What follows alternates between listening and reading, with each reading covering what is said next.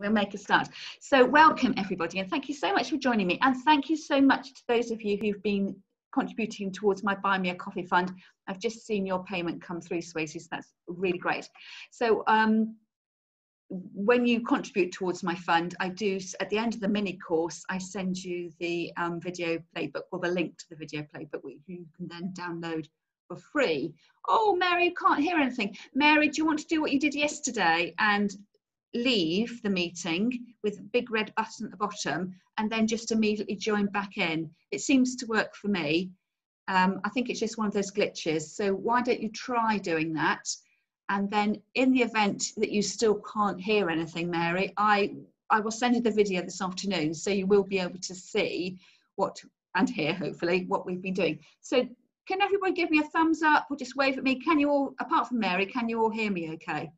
So it looks, Mary, as if you're the only person with the issue. So yeah, try, like all good IT experts, they say, don't they, just press the computer on and then press it off again. So fingers crossed that will work.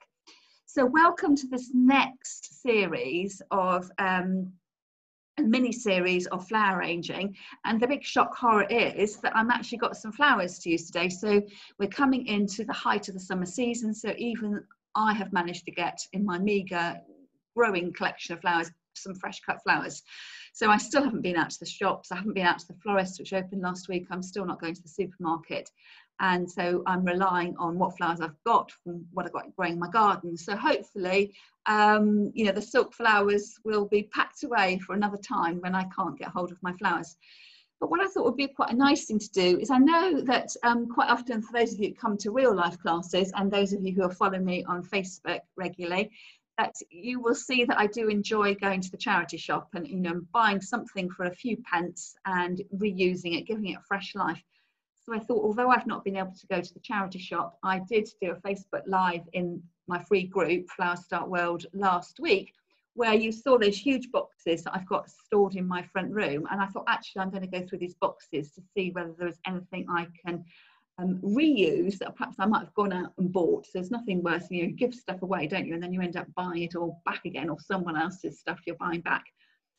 So I am going to be using some of those projects. So today's project, excuse me, I've got it, is going to be using a basket. Now, if you are into flowers and your friends know you like flowers, it's possible that perhaps you are the recipient of a load of baskets. I know that my friends give them to me. They've had, you know, gifts of flowers from friends, and they come back to me and they say, I've got this basket, Julie, do you want it? And normally it comes with a dried up bit of oasis in the end, which they saved for you, and you can't reuse the oasis, the flower foam, once it's dried out.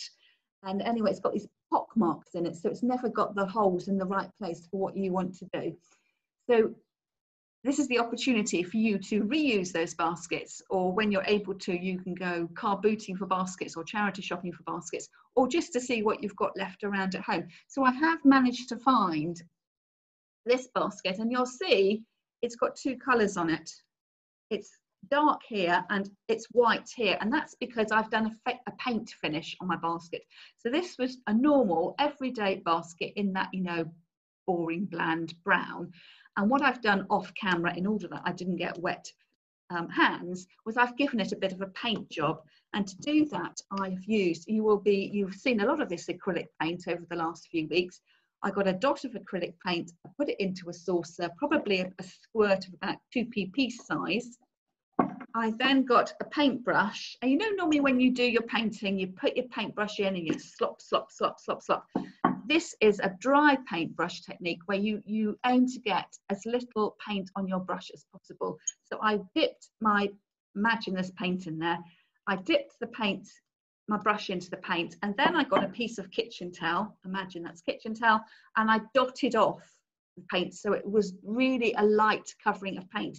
And then I just flipped back and forth over my basket. And the one tip I will give you is that when I started off, my first stroke of paint was right near the bottom of the basket, because when you do this, until you get the idea of the sort of lightness of the flick of the paint, I always find your first bit is really quite heavy, although that's not thick, and you can just see where you started.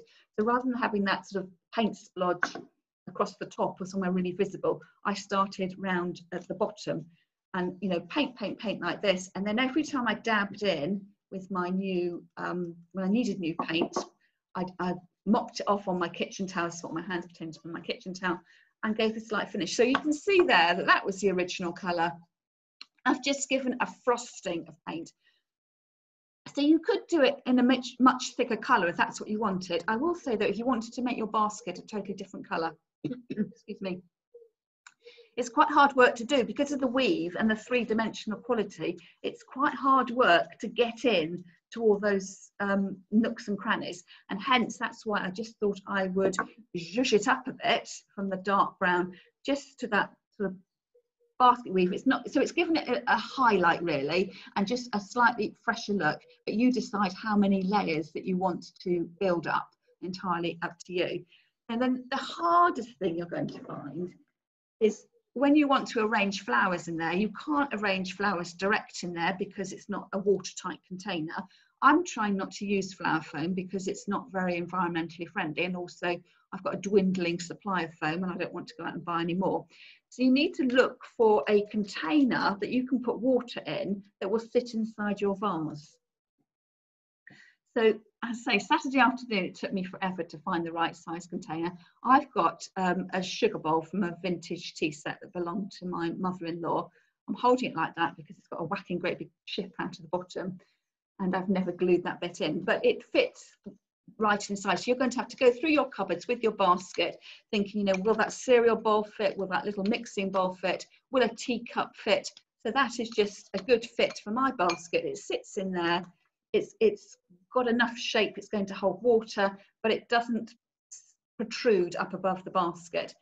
And then the next thing you need to do is, if you wanted to arrange flowers in, as you will discover when you arrange flowers in a vase, when your mouth of your container is quite large, that your flowers will flop over all over the place. So you need to create, the easiest thing to do is to create a grid to arrange your flowers through so they all hold in place. So you know me, I like, you know, don't like to spend any money on anything. Elastic bands. So these are the elastic bands that you'll find in the street where the postie has dropped them.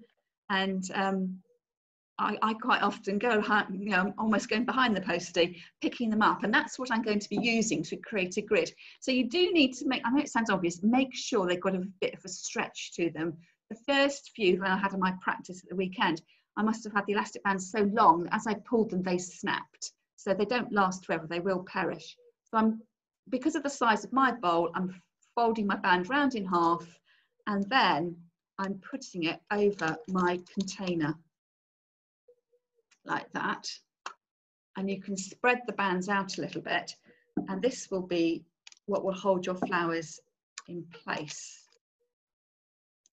So it's quite tricky again, because I've used a circular container, trying to get something to hold in a circle, that you may find your bands ping off. So don't try and be too precious about wanting, you know, perfectly straight grid lines, because it's just not going to happen. So twist it round and then add it in. So that's 3 bands so far. 3 will probably be enough, but I've got 4, so I'll use 4. And just sort of aiming for where I've got a bit of a space. So the other health warning with this comes in, that looks great, and you can imagine arranging your flowers through that. But when I show you the other end, it's quite bulky on the edge here. So when you've got it lying flat on your surface, it's not as stable as, you know, a traditional vase would be, because it's got these little bits of bands underneath. Add that to the fact that your basket isn't flat, it's got all the ridges where it's been woven, that you just run the risk that it's not actually going to sit steady in your vase, it's going in your basket, it's going to rock around. So I would just, it's nothing wrong with that, but you just need to be aware of that. And if you are, you know, making your little arrangement in the kitchen and you then want to move it to your living room, you just need to be aware that as you're walking from room to room, it's going to rock around. So I would put a mat or something on your surface just to protect it. Now, by the magic of television, I'm going to pretend that I'm adding water to my vase. I'm not, so you will need to remember to add water. I'm not adding water at the moment because it's just too dodgy with computer and me and knocking things over. So I will need to remember to add water afterwards, but imagine there's water dripping down there. And then you need to get on with the arranging. Now, you can't see what I'm doing here. And I used to have a turntable that sat up, which I can't find. I think I must have given it away. So I've got a box here. And Mary's got her daughter coming around to sort out her tech. That's good.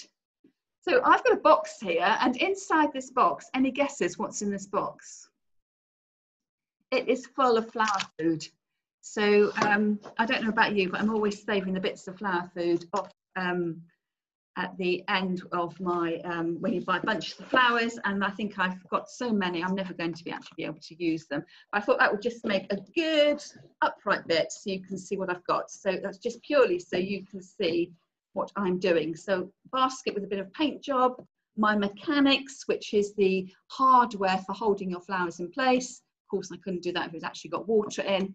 And then the fun begins. We're going to do our flower arrangement. Now, before I do my flower arrangement, I thought it would be quite nice if I put a bit of a decorative detail on my basket, and baskets and ribbons and bows just go together. So I have got a piece of gingham ribbon here. So it comes on a big roll, and I've got a pack of pipe cleaners. You don't need pipe cleaners. If you had a floristry wire, this would work equally as well, but it may be that you might not have floristry wires, but you may have a crafting stash. So some of you, oh good, Mary's back, she can hear again, so that's great. So you may have seen me do this before, but just as a refresher, I've cut off a length of ribbon, which is about as long as my arm, and I'm holding it up in front of me, so it's resting on my hands, and I'm holding sort of a third of the way in, and I'm crossing over the ends of the ribbon there. And it's like I've made a little fish with the body here and the tails there. If you hold where you've crossed over and you let that sink down onto this loop at the back, you can see that it makes a bow. So this is just a much easier way than making it. You could just put a piece of ribbon on and tie a bow as you would tie your shoelace, but you don't always get equal sized loops and tails. So this is just another way of a florist cheat to make it look as if it's an effortless bow, and that's how it's done. So it's the piece of ribbon, cross it over, and where it crosses, let that fall back onto the back of the loop, and then you can scrunch it together, because that would be the middle point. So it's looking more and more bow-like every time. Take your pipe cleaner or your floristry wire, put that round the middle. You can just see it there. And then I'm going to squash all the ribbon there in order that I can pinch my pipe cleaner together and twist it tightly. And that is what holds the bow together. And then because the ribbon is quite sturdy, I can reshape it all. So it doesn't matter you've crushed it, but you end up with a bow that is being made effortlessly. And you can tie this using the ties that you went around the ribbon onto the handle. But what I find is better, because the basket's got a weave to it, I actually threaded through on the side here, and it just seemed to fit a bit more snugly. So I will put that on there, and then tie it in place like that. And you can then cut the excess off. You've got a bow then, which makes it all look pretty. And I would just tuck in these cut ends of the pipe cleaner so you don't get scratched. And if you wanted two bows, you could put another bow on the other handle, or if you wanted to you could wrap ribbon around the handle of the bow as well. And if you felt like it and you had the inclination, you could wrap over the rim as well, you know, sort of as if you were stitching round with your ribbon. So you may need, if you're going with the handle, possibly a dot of hot glue occasionally so it doesn't all unravel, but you can do as much or as little as you like. So on with the arranging itself. So I have picked a few stems from my garden, and what I like to do first of all when I arrange my flowers is I do everything with the greenery first. It's almost as if I'm sketching out my arrangement so I can decide how big I want it, how high I want it. And because this is quite a rustic basket, and as it's sitting there, it's not entirely straight, it's got a bit of a kink to it, I'm definitely going to embrace that country style. And you need to be able to, you match your flowers to your basket to the look that you want to create. And this is just saying to me, it's going to be a little bit of a free form arrangement, as if I just pick my flowers from the garden, because that is what is being dictated to, number one, by the flowers I've got, and number two, by the style of basket I've got as well. So I'm going to start off with my greenery. So I just need to push my little bits here out of the way, bring in my buckets of flowers. So they've been sitting in water. And I like to start off with the green first. And what I do have a lot of in my garden is this sedum, which is also known as the ice plant. So I'm going to start with my sedum. And I've got some shorter stems tucked in here as well. And let's go crazy. Let's see how big an arrangement I can make in a really quite a small container. So the easy thing to do would be to get lots of short stems and just put them quite low into the basket, but that's not good enough. We're going to go big today and set ourselves a challenge. So what I will do with each of my stems, even though I've given them a fresh cut, can you see there I've cut it at, I'm not quite sure you can catch that. I've cut it at an angle so there's more surface area to take up water. I always recut, and I pull off the lower leaves so that as the stems, oops, I've got a stray leaf in there, go into the water, it's just the ends of the stems that go in. So there's nothing going to rot off in the water, and the small container, my sugar bowl, isn't going to become congested with bits that I don't need in there. So slide it in. So that will slide in, and you can see there, I've got it pretty much horizontally and it's not going anywhere. But if it's because I can see down here that the elastic band is holding it in place. And you wouldn't be able to do that without that grid work at the bottom. So I could go massive. I could perhaps, if I wanted to make this equal, I could measure up against that first piece of green to get approximately the same length. So I could go quite large and put something in the other side, like that. The interesting thing about here, you can see that the sedum is naturally arching this way, but when it's one of those plants that when it takes up water tomorrow, it's quite likely it will start moving up towards the light. So sometimes you get flowers that do that, like tulips do, they don't stay still. And then I shall put my other materials in. So this one here is cut a little bit shorter. So I do like to work in a sort of pattern in my mind. I put the two long pieces in so they were equal, and then I put a piece in here towards the front. I then put a piece towards the back. So there is a sort of a balance to it, although I'm not being really strict about what I'm doing. And I'm just trying to create that sort of illusion that the shape of what I'm going to be putting in. So if I swish that round, you can see what it looks like. You can see it's going to be quite large and loose.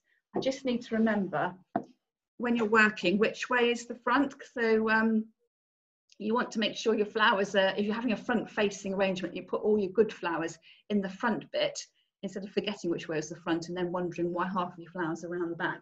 And then you can start to add in, you've got the basic shape. These here are like dead nettles. I picked them up on my walk the other day and I thought they looked quite pretty. So they do look like stingy nettles. Instead of having the white flower of the dead nettle, this is a purple. And I can put those in as well. So I'll start off perhaps taking the sedum as my guide and perhaps have a longer piece next to that bit of sedum. There, trim off these, oops, side shoots, they're going to get in my way. And perhaps echo that bit and put this piece over here. You can see it's got a bit of a wiggle on it, going like that. And even these little bits here, that's all the offshoots at the end. Can you see that? You can cut those down and start to fill out in the middle. And you'd work your way through your box of goodies, adding things in. So I've got some cow parsley here. So I can, even that's on one stem, when I hold it to put it in, I can gently pinch everything together and put it in. And that creates a bit of a fluff there. And it's quite a nice contrast between the almost rubbery oval shaped leaves, and then you've got this contrast of this very small dainty flower. So it's thinking about what you're putting in together. and complementing things by having contrasting textures and shapes and colours and that kind of thing. So what I will put in is, I've got a little bit of choisia. So this is a common garden shrub which smells a bit of catwee, but it's quite a nice shape because it makes it's sort of got this rosette formation. And I'm going to put this in at what's going to be the front of my arrangement, which is currently around the back to you. But I will show you where I put that in.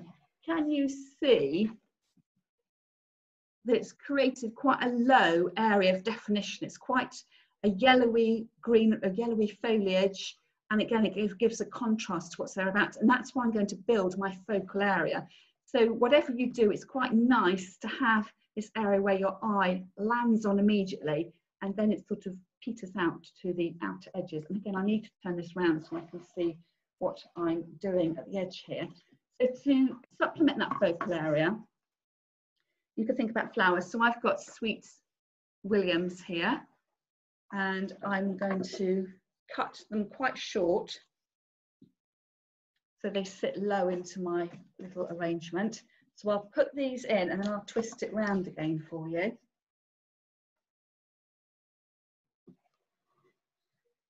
So can you see there, we have the choisia in there, and then I've got the focal area here, and then it's sort of, your eye bounces out to the side.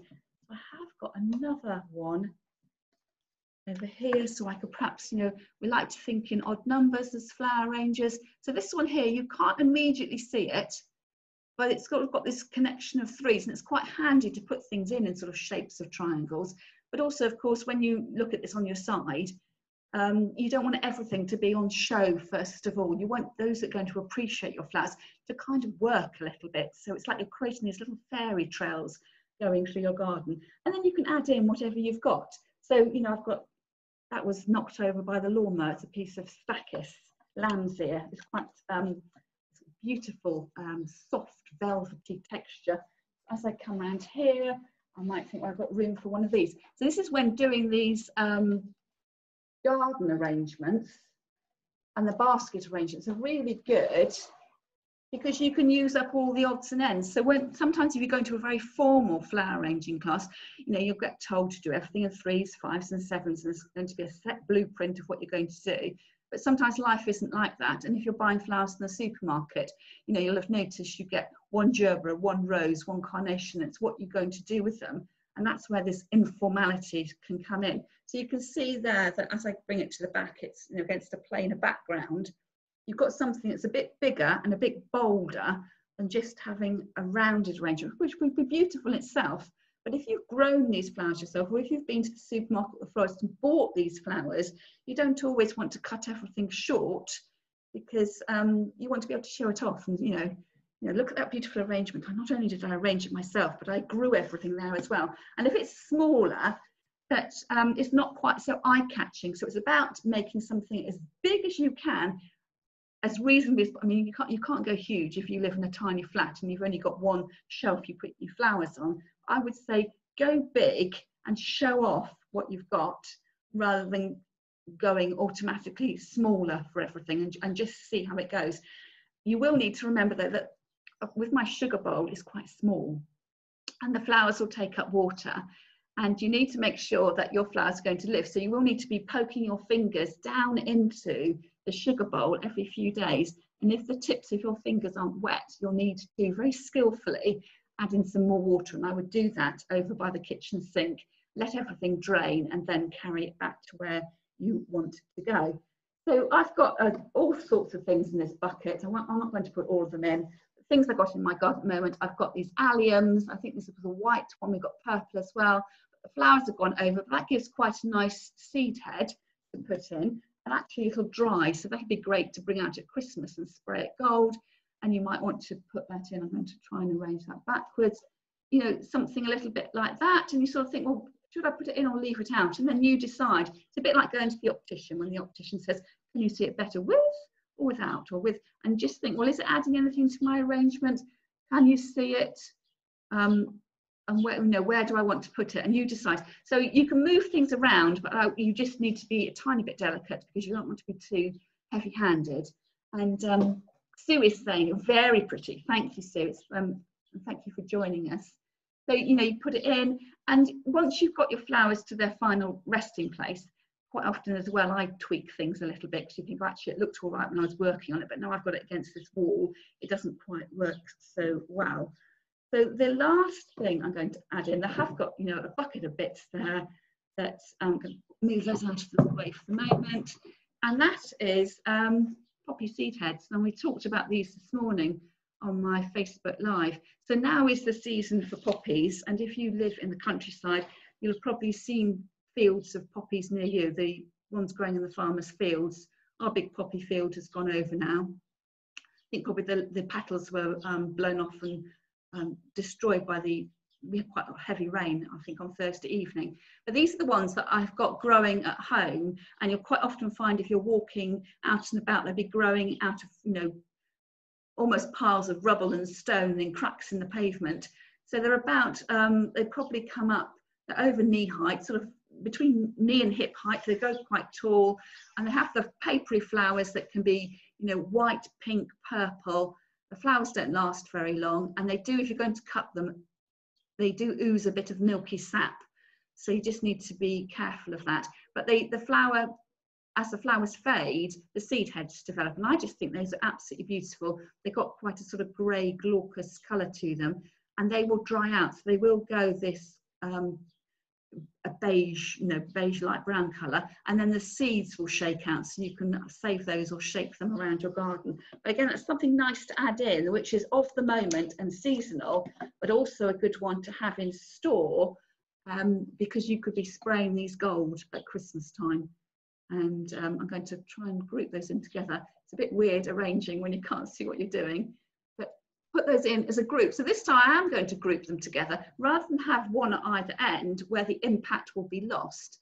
Because I want to showcase these, I'm going to have them making a little group, so they're sort of as visually as dominant as the Sweet Williams I've got. So you'll see Sweet William, and then this cluster of 3 will make up another bit of the focal area. So you can see there, I've even managed to angle that one round a bit, because I can feel that as I'm working with the elastic bands holding all the stems in place, and all the stems now sort of interlocking inside the sugar bowl, that it's giving me the freedom to put the flowers and the plant material where I actually want them to be. So I am going to, if we want to take yourself off mute, I will open up the forum for questions for the last 10 minutes, and that's what I've done. So we go from the bow, you know, we've got the long line, the bow, the group of poppies there, the sort of traditional focal area with my light and the flowers in the centre, and then drifting off into the outer edges.